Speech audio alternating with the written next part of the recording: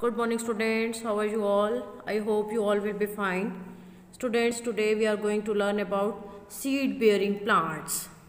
Seed bearing plants are of two types, gymnosperms and angiosperms. Now first one is gymnosperms. Gymnosperms are seed bearing plants that are non-flowering. Their seeds are not enclosed in fruits. Their seeds are exposed to the air. They have well-developed roots, stems and leaves. They have fine needle-like leaves. As you can see in this picture, the gymnosperms have needle-like leaves.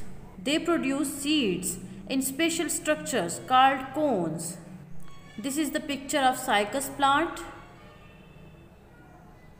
They have needle-like leaves and they have cones.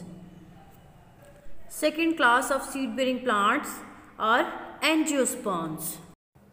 Angiosperms are seed-bearing flowering plants.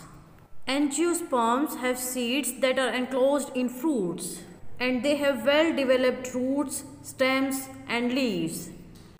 The angiosperms are divided into two classes, monocotyledons and dicotyledons. In monocotyledonous plants, the floral parts are usually arranged in group of 3, while in dicotyledonous plants, the floral parts are usually arranged in groups of 4 or 5. In monocotyledonous plants, the leaves have veins that are running parallel to one another, while the dicotyledonous plants have veins arranged in branched network. You can see in this picture the parallel veins and branched or netted veins. The monocotyledonous plants produce seeds with one seed leaf. Here you can see the picture of wheat grains and maize grains. They have one seed leaves, means their seed cannot be divided into two equal parts. The dicotyledonous plants have two seed leaves, means their seed can be divided into two equal parts. This is the picture of bean seed.